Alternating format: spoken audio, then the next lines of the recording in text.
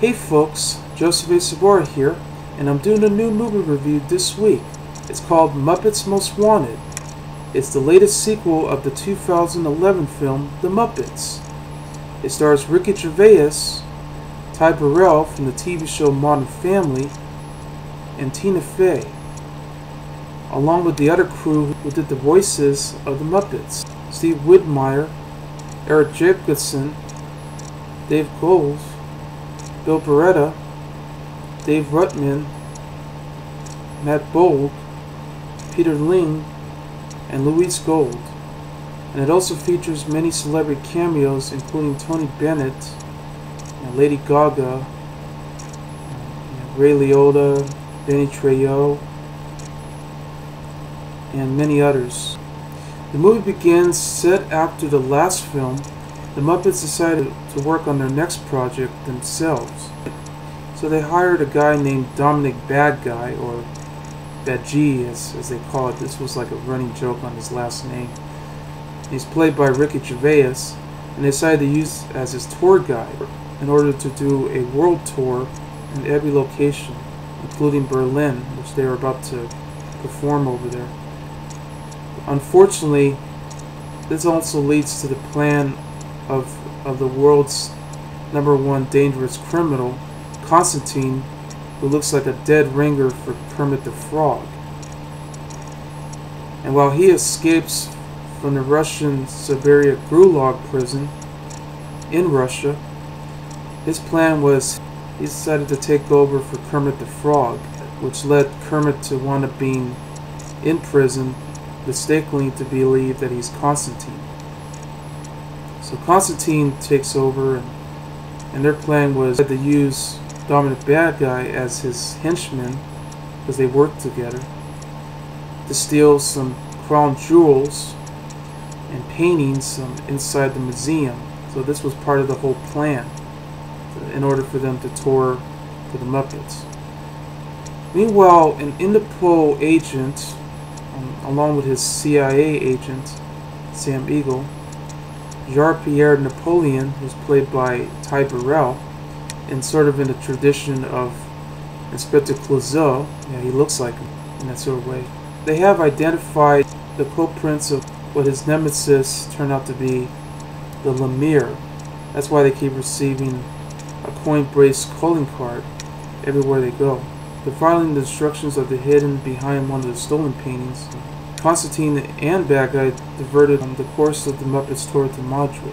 Yeah, and while Miss Piggy was having some issues with marriage, between Kermit the Frog and all this other frustration that Kermit has been going in, Kermit was already in prison and decided to meet Naya, a Russian Gulag prison guard who's played by Tina Fey, who wants to becoming an avid fan of Kermit the Frog. So that means, she has to work with him, along with all the other prison cellmates, as their own show, which leads to Walter's suspicion of finding out that Kermit the Frog that they're working with isn't what he seems.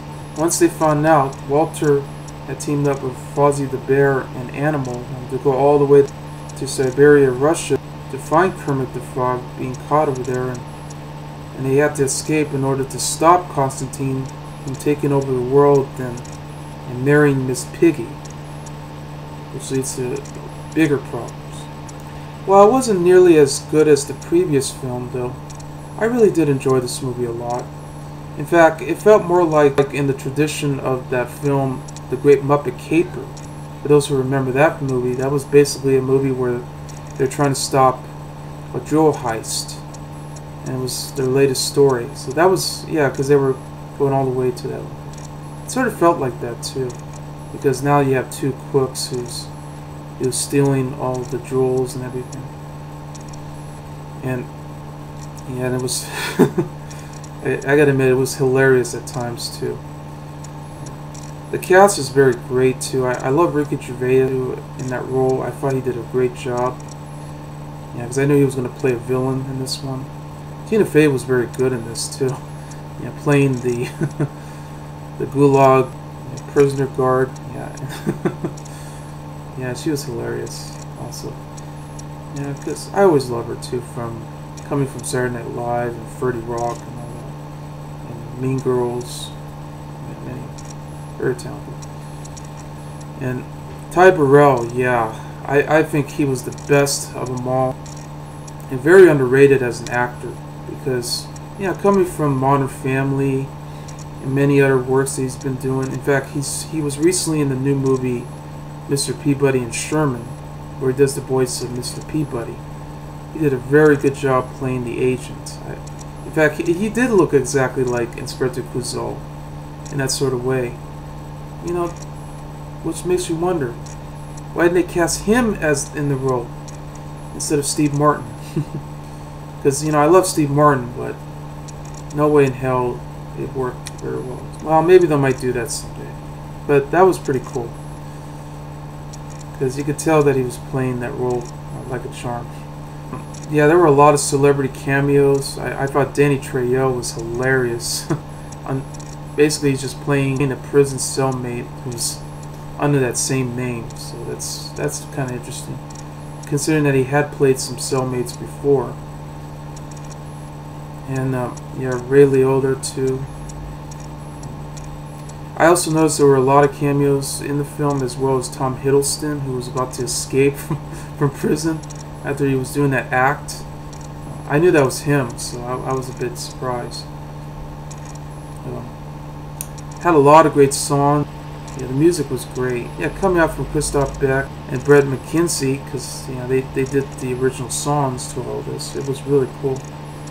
One of my favorite songs in the movie was the Cockatoo song that Constantine actually sang to. I'll give you whatever you want. That's what it's called. That was a great song. I really love that one, considering that Constantine is the villain. Yeah, the villain with the mole between his mouth. It was fun.